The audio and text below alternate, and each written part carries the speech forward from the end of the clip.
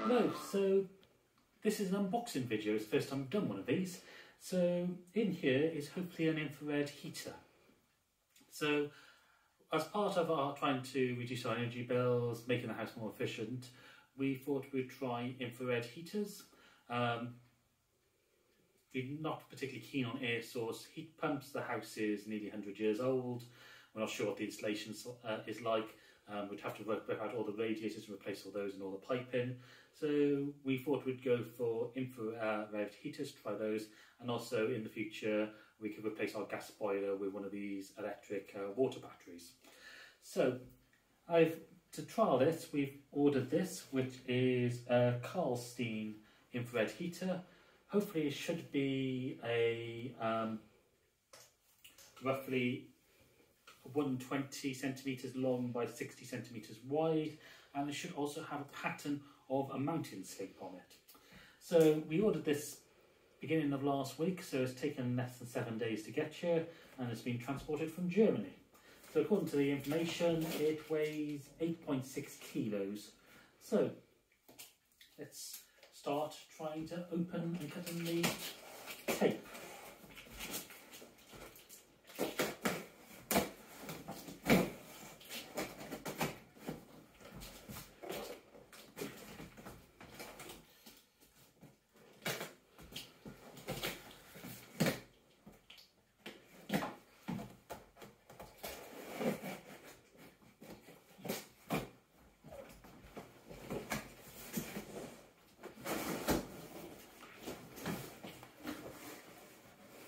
So here comes the big reveal, and it's face down. So out the way. So what have we got? We've got some packaging.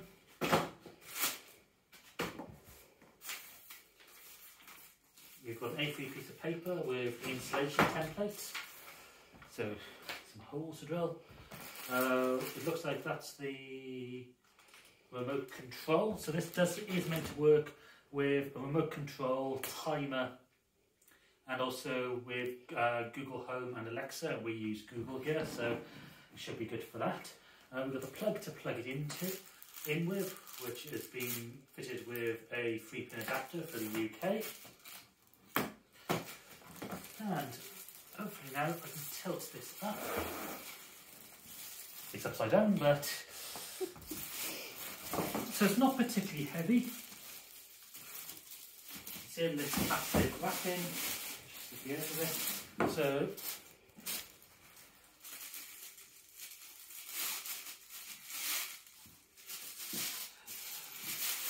So I signed up to their newsletter, which gave me a code to get £10 off this.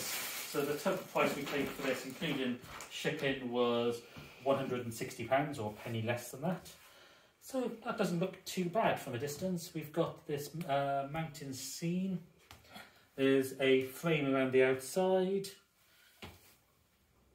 It's reasonable print quality on there. There's no pixelation of it unless you get in very close. You can see a few marks, which I'm assuming are the clouds, so the detail in the sky isn't great. It's a little bit washed out there over here, so they could probably enhance the picture like they've done over here, but maybe that was the look they're going for. But for what we want, it looks quite good. So this is going to go up in our bedroom. We've got a wood burner, which is just down there. So we're hoping that this year that's going to provide the most of the heat during the day for us. And then this will just be supplementary, just to use in the evenings when we're in the bedroom, just to warm that. So I'll do a full review of it after a few months of use to see how it's going on and whether I'd recommend it or not. But on the face of it, it looks good. It will fit on the wall nicely and fit the general decor. So let's see how this goes.